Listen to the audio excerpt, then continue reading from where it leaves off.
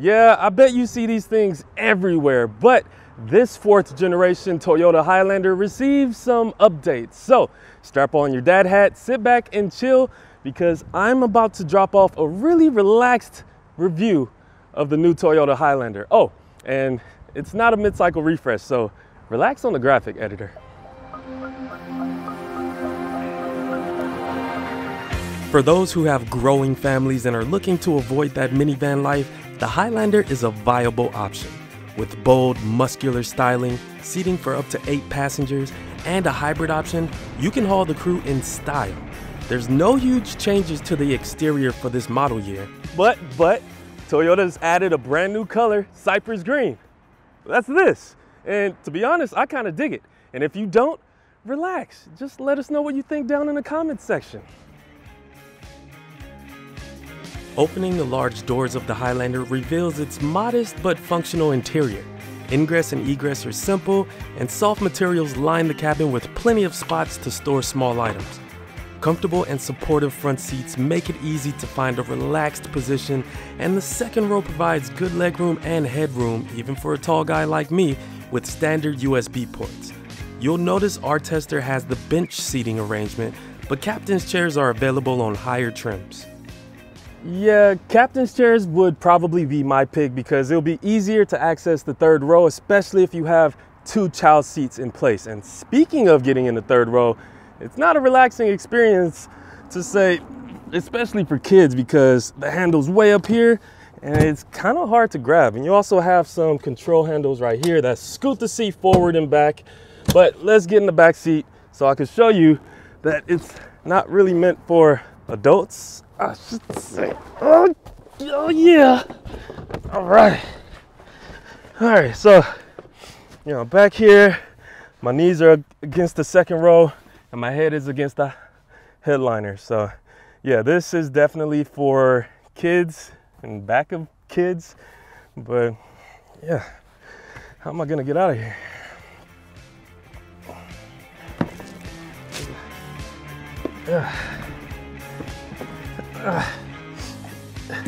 Is this what babies feel like when they're being birthed? Where's the doctor? Slap these cheeks. I want to point out that the third row doesn't have any USB ports on any trim of the Highlander, so plan accordingly. Behind the third row, there's 16 cubic feet of cargo room, which is a little smaller than the Honda Pilot and a lot smaller than the Chevy Traverse. But if no one is riding way out back, fold the third row for 48.4 cubic feet, and the second and third row folded yields 84.3 cubic feet. One thing that may ruin your relaxed day is folding the third row. Some companies have you pull the strap, but you gotta go with this hard latch right here. And if the second row is in a semi-comfortable position, don't fold the seats fast because you'll get stuck like that. It has to be at a certain angle or something. And then the headrest goes in, maybe, or maybe not. See, I'm not relaxed. Where's my coffee? To get my mind off the rear, let's go to the front, where Toyota finally brings their new multimedia system to the Highlander with an available 12.3-inch screen. A 12-inch digital gauge cluster is also available, and wireless charging has been moved from the center console box to under the center dashboard for easier access. The new multimedia system works great. The screen is nice and big and clear, and the rear view camera gives you this top-down view that's really helpful when you're parking in tight spaces.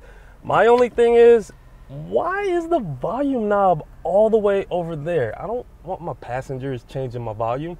But I do have to add, the HVAC controls aren't integrated into the screen, and you have tangible buttons for rotating and poking, which is great for me. Poke, poke, stop. Poke, poke. While trying to realign my chakras thanks to that volume knob, I'll continue to focus on the new. Like this new 2.4-liter turbo 4-cylinder linked to an 8-speed automatic transmission that now replaces the outgoing V6. Horsepower takes a ding, but relax, torque gets a big bump, which allows this 4-banger to tow up to 5,000 pounds. And this new powertrain is more environmentally conscious with an improvement on CO2 emissions. This turbo 4-cylinder engine does a great job at replacing the V6. Off the line, power delivery is prompt, there's no real big turbo lag, and the shifts are nice and smooth, and that added torque makes this heavy SUV feel like it's moving with some gusto. I think the only thing that you will miss with the V6 is that more robust V6 engine noise, because this 4-cylinder turbo, when you floor it, it could sound a little bit whiny. Along with added torque, this new powertrain improves fuel economy. Yeah, not by much, but adding all-wheel drive only penalizes efficiency by 1 mpg, so let's count the small wins. These numbers are on par with the segment, but if you're looking for more efficiency, the Highlander Hybrid will put out a combined 36 miles per gallon, with the same 1 mpg ding if you opt for all-wheel drive. For a day-to-day driver, this does just fine. The brakes work nicely, it's a nice tight turning circle, the seats are comfortable, and overall it doesn't feel like you're throwing this around. It doesn't feel like a big huge SUV. It drives like a really big sedan, which is nice. My only thing is there is a little bit of wind noise coming in from over my left shoulder, and also the steering can be a bit light, which isn't a bad thing, especially on long road trips. But you can firm up the steering with sport mode, which not only does that, but it also holds your gears longer at higher revs. Or you can throw it in the eco mode, just cruise and relax.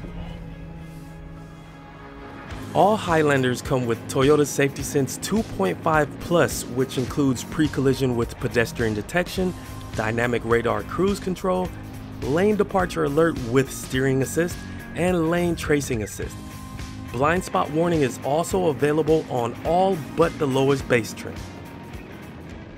The safety systems work great. Blind spot monitoring comes in clutch. When I'm looking over my right shoulder, it lets me know if a small car is there, and I can't really see too much because of that thick C-pillar and the baby seat. Also, the lane keep assist works fine, and it's not too grabby, and it directs me right back into my lane if I'm drifting off, which is pretty good. But I gotta warn you, it can be a bit sensitive at times, and it will give you the beeps, and that's not really relaxing. So just make sure you're paying attention and you won't really get the beeps, right? Yeah, right. Pricing for a base Highlander starts at $36,420 plus destination, and that includes 18-inch wheels, LED headlights, smart key access with push-button start, cloth seating for 8 passengers and power adjustable driver's seat, 8-inch touchscreen with wireless phone connectivity, tri-zone climate control, and 5 USB ports.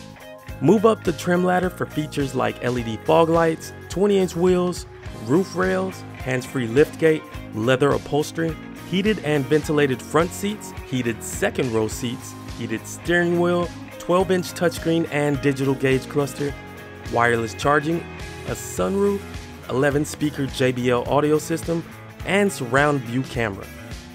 For a sportier look, consider the XSC trim starting at just over $43,000, which has unique styling, sport-tuned suspension, and dual exhaust tips.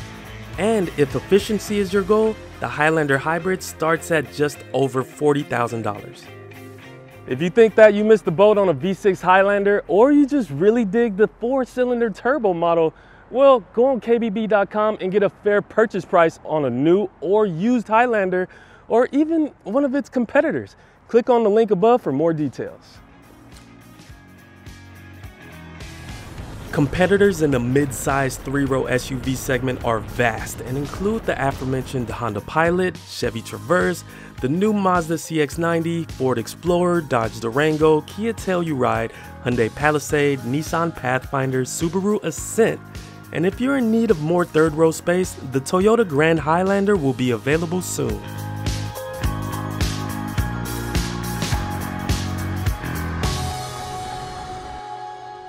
So many mid-sized 3-row SUVs, but Toyota gives the Highlander a way to stand out with practicality, different powertrains, and that Toyota resale value and reliability that may make ownership a relaxing experience.